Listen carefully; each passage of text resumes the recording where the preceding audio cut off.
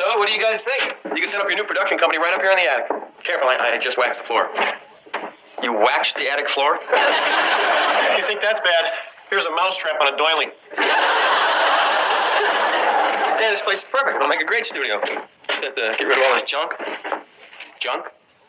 This is my life. My most cherished treasures, arranged by decade and in alphabetical order. From my ant farm to my Zorro sword. This is your life? Dead ants and a plastic sword? Okay, it's a sad life, but it's my life. All right, I got an idea. This Saturday, you have a yard sale, and the money that you make, you can use to buy yourself a new life. Saturday's impossible. I'm taking Michelle shopping for new clothes. I'll take the kids shopping. There, now you got no excuses. All right, we'll have a sale. But I'm not selling my collection of bottle caps. Boy, there's somebody out there with a collection of uncapped bottles that's going to be very disappointed. Okay, but I'm in charge of this sale. Everything has to go to loving families. Yeah. I want background checks and follow-up visits.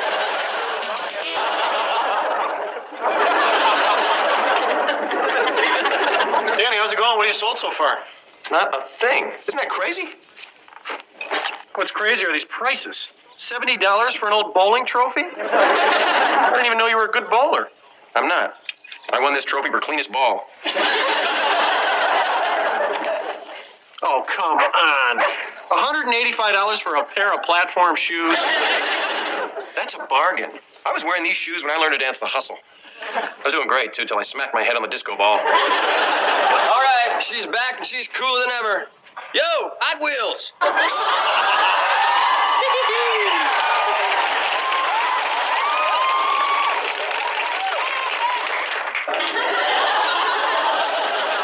What have you done to my baby? Nothing.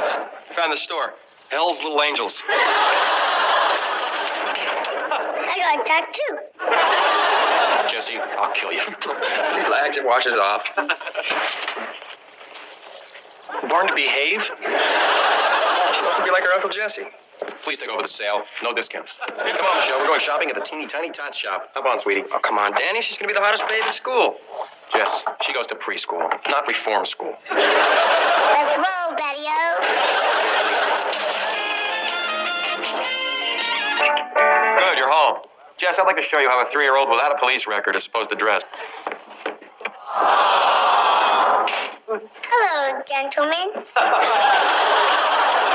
happened to my motorcycle mama? Bet she even washed off her tattoo. With lavender soap. So Jess, how'd my yard sale go? Terrific. Got rid of everything. No. That's impossible. No one could afford my prices. I love when your dad's eyes bug out like that. Well, sorry you got stuck with another cutesy dress, pal. I like this dress. I picked it out myself. Yeah, but you like the stuff that I picked better, right? Nah, You don't like those biker clothes?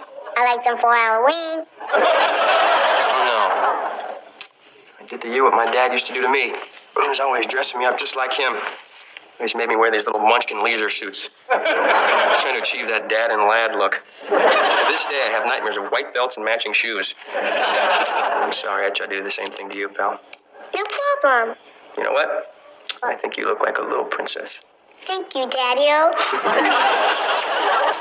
You sold everything? You better have $187,000 in your pocket. Well, I don't have any money, but I do have a key. I know how much all that junk, your treasures meant to you, so I had them put away in a storage locker. Thanks, Jess. But to get you through the night, I did save a few select items. Your Lone Ranger lunch pail with matching Tonto thermos. Your Mr. Magoo shampoo. Oh, Waldo. Your 8-track player and cartridge of Shake Your Booty. This is nice, but what's shake your booty without? Come to Papa.